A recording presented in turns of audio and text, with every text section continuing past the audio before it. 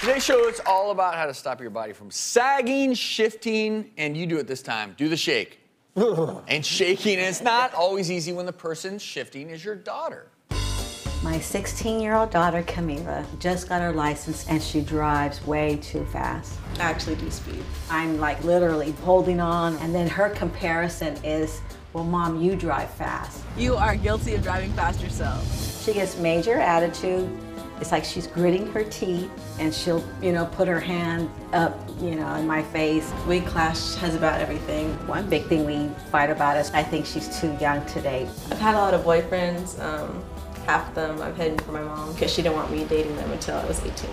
My mom has tracked me on her phone before. This is the app that I use to track my daughter, and this shows her exact location.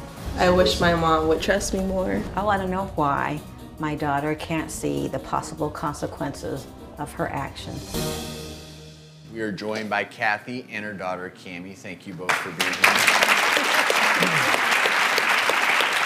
So obviously, teenagers think very differently than we do as adults, because you as a teenager aren't thinking about consequences. What happens in the teenage brain is certain areas of the brain are not fully developed. And in fact, the areas of the brain that really drive a teenager are the areas that deal with dopamine and oxytocin. Dopamine, reward-seeking behavior, willing to take risks for reward. Oxytocin, you know what? You don't want to be socially isolated. You want to be surrounded and liked by your friends. Those are two major driving forces. The frontal cortex is not fully developed either. That helps with decision-making capabilities. So unfortunately, kids tend to be around their peers. They take greater risks. They are willing, when friends are watching, you see all this extra activity. They are willing to do things that are more risky, and here's why. Interestingly, it goes back maybe to more primitive times. Social isolation could literally be deadly. Think about back in the caveman days. If you were socially isolated and you did not have your friends around you, you are at risk. And that's why kids desire to be in groups. They are driven by this need to be accepted by others.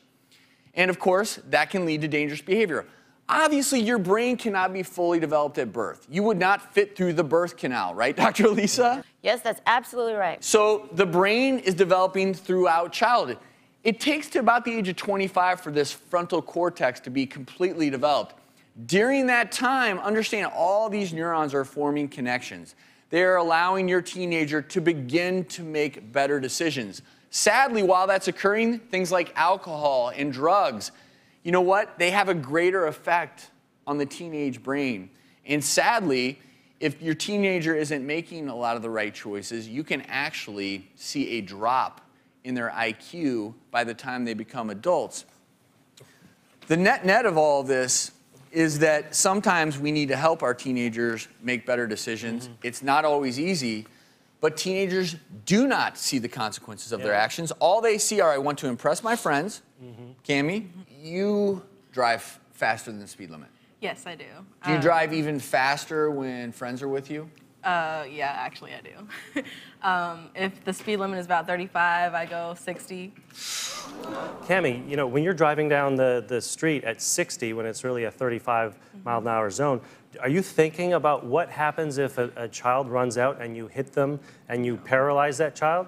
You don't think about that, do you? But what your mom is thinking about is the medical expenses for that child, the huge lawsuits that's going to happen, and this is what's going on in the parent's mind. So she's trying to protect you and your whole family. And that's why she's wanting to know where you are. It doesn't matter if you're at the mall. I mean, there's nothing wrong with being at the mall, but she just wants to know that you're there. You even said, I want my mom to trust me more. Well, to do that, you need to be trustworthy. You need to be honest. And Mom, you need to give just a little bit of freedom. I know she hasn't really earned it yet, but maybe start with just a short amount of time after school. Maybe it's a half an hour that she can do whatever she wants as long as it's not illegal. But Cami, you need to be honest about what you're doing. And so the takeaway here is that a lot of parents and teenagers struggle. I mean, that's just, you're dealing with a mature brain and a brain that's still developing. And hopefully, Kathy and Cami, you can, after the show, go home and talk about this. Yeah. And acknowledge that, Mom, Cami's brain works differently than yours. Cami, your mom's brain works differently than yours, okay? And that's just a fact of life. But thank you both so much. Thank you. Best of luck to both of you.